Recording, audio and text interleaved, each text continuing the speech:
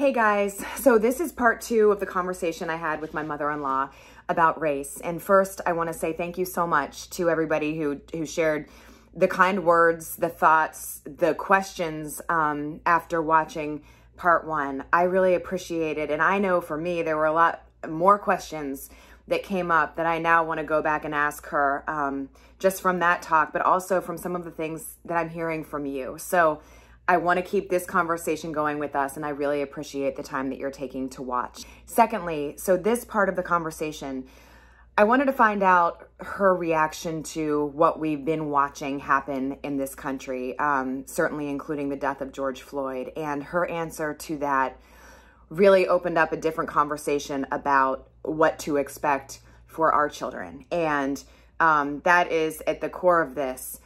What she thinks in terms of when I should have the discussion, when we should be talking to our kids about race. So in these last 2 pieces of our conversation, that's what I'm intrigued to see what you guys think about that. So here you go. This is Betty Jo talking a little bit more now about the current day. I mean, would you say that has your opinion throughout your lifetime ever changed about police? Did it change, and when?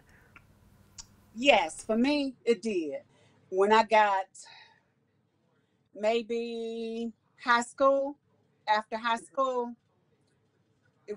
it was not as bad. Or I guess another word could be they showed it before. The racisms with the police and all of that, but we did not see it. I mean, you did not openly know it once I was about 16 or 17. But my mom always told us, be careful where you go. She made sure she knew where we were, who we went with, and you went with people who would not cause trouble, because that was their way of telling us that the police is always going to be looking for us. So what was your reaction when you saw this go down in Minneapolis and other places where it's happened? I have seen it throughout my life. I really have. Hurt, sad that it's 2020 and I'm almost 65 years old, and I'm still experiencing the same thing at 65 that I experienced at 6. So my son, as you know, is 6. When do I start talking to him about this? When do me and Craig, Melvin as I call him, need to have the conversation? And, I don't want to say that I've lived in a bubble, because it's there, but until this, it seemed like a very surreal thing. Like, well, everything seems very safe for him.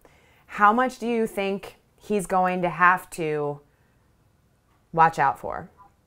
I think he's going to have to watch out for all of it, for everything, unless after this, our country can do something about police brutality, about racisms, about looking at Black children a little bit different, and not just Black children. Certain Black children that, if you're in a certain part of the country, it's worse. I think in southern states it's worse. So when would you say, honestly, that we should begin those conversations? And what do you think that looks like? I think you're gonna start those conversations pretty soon. I think you're gonna start them when he enters first grade, probably, because I think that when children go to school, that's when questions start to come up, or somebody will say something to him that you're different, and I don't know that it will happen to Dale yet, where you can't come to my party and those kinds of things used to happen even with my children. I mean, I knew you can't go to this party because you're Black. And my parents don't quite, yeah, it's okay for us to play at school, but it's not okay for you to come to my house and spend the night. But that doesn't still happen. Does that still happen? Yes. I think that does still happen. That happens here in South Carolina. But you think that any child who is Black or biracial still needs to, you have to have that discussion. Yeah, you have to have the talk, because he's not going to understand if he's with his friends and something goes off and he's the one that they target, or he's the one that they pick on. But he wasn't the one that was really doing it, only because of his skin color. Only because of his skin color. Or if something happens in a neighborhood, oh, he did it because he's Black.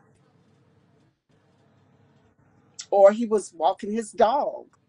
How do you start that conversation? How did you start that conversation? Because honestly, for us, it's a thing where we haven't said Black and white unless the question comes up from him, you know? Be honest, and you know this. I don't know that Dale sees Black and white yet. I don't think he does. I mean, he's never said anything to say, I'm darker or anything like that. So that's going to be hard. That's going to be hard, just to start a conversation with. I would not tell him all the scary facts. Yeah, I would not, because we don't want to scare him. We just want to tell him that sometimes in this country, that there are things that you have to be mindful right now, but we're working on those things. They're working on those things. You have to be mindful of places you go, who you're with, and how you approach the policeman. That if he approaches you, that you have to act in a certain way. Do not put your hands in your pockets. Never go in your pockets for anything. That is what I taught my children. Don't go in your pockets. Be very respectful to them. Yes, sir. No, sir. If they tell you to get out the car, you get out the car. Just don't get out the car in a dark place. Try to drive where there's some light, so that if something does happen, or if they do something to you, that somebody can see. But my children didn't see color for years, Lindsay. And I don't know that Craig ever saw color, because I taught them. But back then, and this is not a good term now, we taught our children to be colorblind. I don't know whether you've ever heard that word. We taught them to be colorblind. So they never saw color. But I also taught them that there are things that can happen to you because you're Black. So you beware that if you get stopped, or, if you go places you shouldn't be, that these are the things that can happen. How did you teach them to be colorblind for so long then? They saw me, they saw how I act, and I taught them that they were better. They were just as good as anybody else. So you don't see color. Nobody's white, nobody's Black. We're all God's children. And that is what I believe, that we all are God's children. We really are. So skin is only your outside. When we bleed on the inside, we all bleed the same color. When we hurt here, we all hurt the same way. That part of the conversation with Betty Jo was really powerful to me.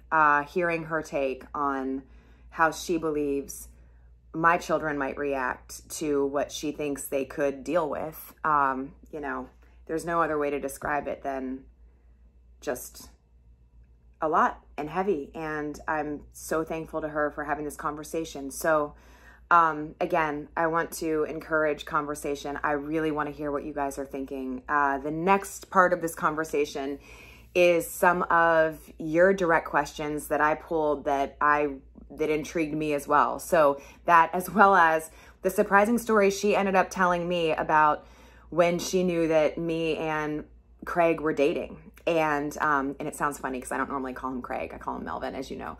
But I didn't think about asking her about that piece of the story, and she started talking about it, and it kind of took my breath away because I didn't realize that part of the story. So anyway, again, can't wait to hear from you guys, and thank you for watching.